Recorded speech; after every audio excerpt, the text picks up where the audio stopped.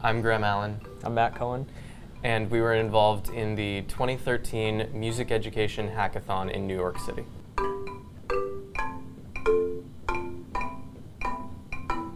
The organizers of the event worked with a group of New York City music teachers in figuring out what are the challenges that they face every day in their classrooms. Our project is called the Makey Makey Musical Construction Kit.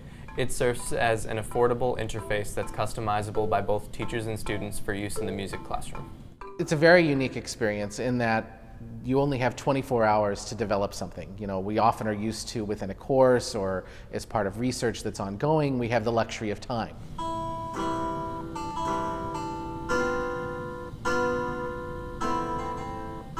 For me, it's really important as an educator and as a researcher to involve them in the actual presentation and creating and brainstorming of ideas and creating things, and that's really where this competition was intriguing for me to have them be involved, because it was putting them on the stage to pull together everything they were learning and then move forward and develop as scholars.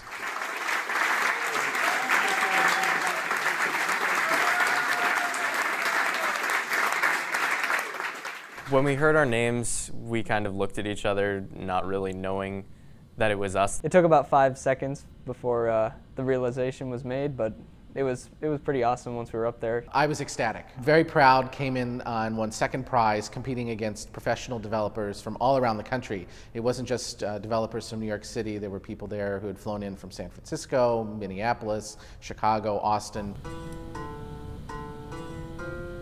UMass Lowell students should know that no matter how much work you put into the idea, if it's a good idea and you put in the time that's necessary, people are going to recognize it and you're going to be able to go a lot farther than you ever thought you were going to go. I hope this win encourages other music education majors to get involved in research, to get involved in entrepreneurial ventures and designing things and putting themselves out on a national stage, raising the awareness of UMass Lowell as an innovative campus on the move.